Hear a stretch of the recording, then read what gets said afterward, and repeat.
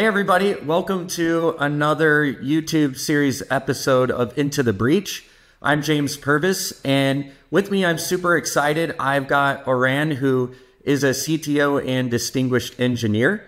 And today's topic, we're going to cover DSPM for decision makers, and we're going to go through three different things that you should know in general about DSPM technology.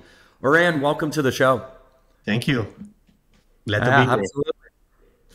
Well, great. So let's just get right into it. Maybe some folks out there aren't very technical that are listening.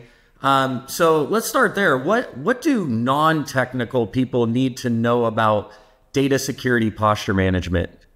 Yeah, so I think from a technical perspective, what everybody should know is that DSPM solutions need to basically do or accomplish three things. One is to be able to scan the customer's data, and that's all of the data, including shadow data, the data that you don't know about. Second is they should be able to classify the data accurately and efficiently. And lastly, once the solutions scanned and classify the data, they need to figure out who has access to this data. Yep. Now that really sums it up nicely. Now, in terms of just accessing customers' data, what's so hard about doing that? Can't a customer just provide the credentials? Yeah, so that's a great question. That's actually one way of accessing the data is through the customer providing credentials and network connectivity, and then to the live environment, and then the solution can just connect and scan the data. But the drawback of this method is that first of all, it impacts performance because it hits the live data store. And second, it also requires scanning windows, coordinating everything, making sure that there is network connectivity in place. So that means usually VPN solutions and so on. So it gets really messy when it comes to the broader aspect of data. If it's maybe one or two data stores, that's fine. But when you have many more, then it gets messy. Now, modern DSPM technology, on the other hand, relies on what we call out-of-band methods. So this means that we don't hit the live environment, but rather some other way of accessing the data, which doesn't require all of the requirements that scanning a live environment requires. And one of these entry points is using backups. And these are great entry points because, first of all, they don't affect performance. They just lie there, so you can just access them, read the data, scan it, and so on. And they usually don't require setting up network connectivity and credentials and so on for each and every data store. So there are two types of backups that the DSPM solution can scan. One is just using an existing backup, and this means that DSPM solution should integrate with your existing backup solution, and then it can just read the data from there.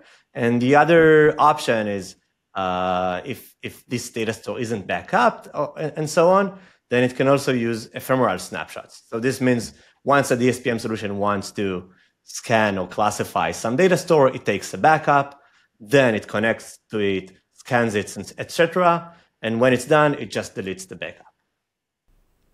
Got it. Yep. And you mentioned earlier, nobody wants to impact production. That's for sure. No one wants to slow down anything.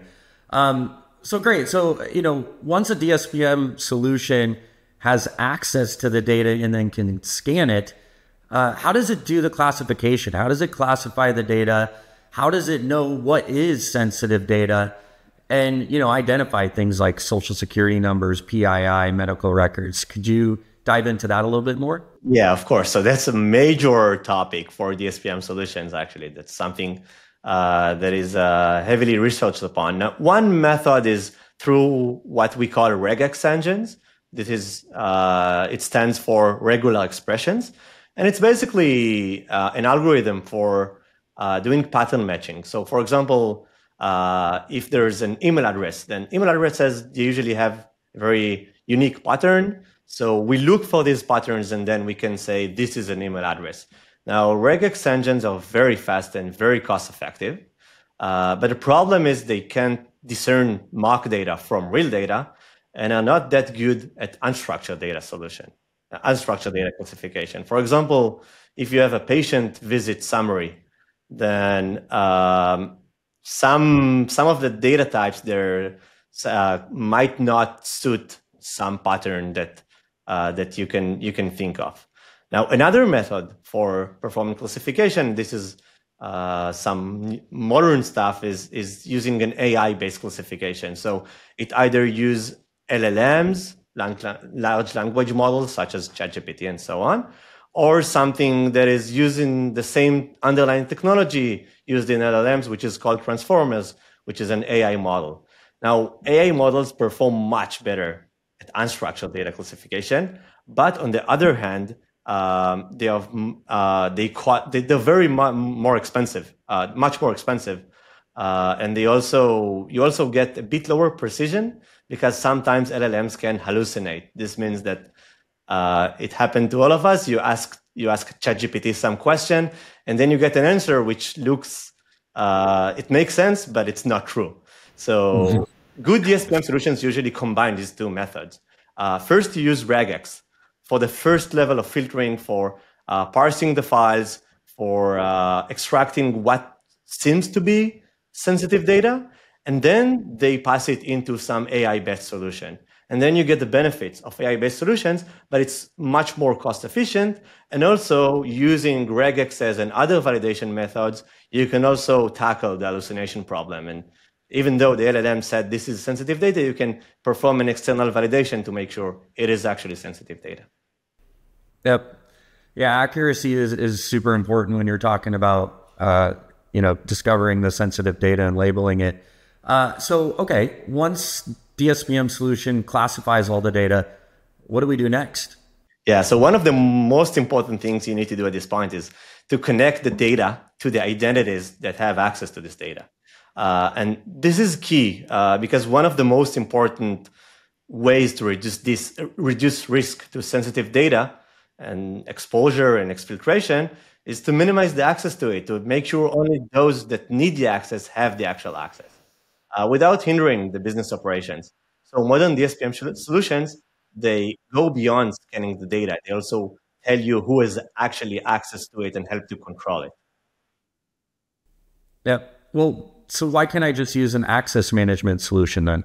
Yeah, that's a great question. And traditional access management solutions, they only connect identities to some kind of like the resource, maybe it's the data store name and so on, but they don't connect it to the actual data residing inside. These solutions ingest a list of permissions. They can tell you an identity has access to, for example, an S3 bucket, but they don't tell you which data resides in this S3 bucket. And this is where DSPM solutions come into play. They provide you the data context. So instead of knowing that someone has access to some S3 bucket, you know that someone has access to this S3 bucket that has inside, for example, financial information. And this way you can make informed decisions. And I think this is a perfect example of how 1 + 1 is greater than 2. It's actually combining these two and then correlating the data with the identities gives you a much clearer understanding of who has access to what. Yep. Yeah, that data context is critical for sure. Okay, this is awesome, Oran. I appreciate it. Let me see if I can summarize these technological pillars of DSPM, and then you let me know if I've got it right here. So 3 core technologies are underlining DSPM. That's scanning customer data through, you talked about the backups, either integration with a backup solution or you're using temporary snapshots. The second is the data classification, and ideally in doing that by both combining regex and AI-based technologies, and then connecting the data classification or context with identities so that organizations can more efficiently minimize access to sensitive data, reduce that blast radius of potential cyber attacks. Did I get that right? Yeah, that's perfect. Awesome. Well, great. Oran, thank you so much for all the insights today. We really appreciate it. We'll see you next time. Thank you very much. See you next time. Bye-bye. Bye-bye.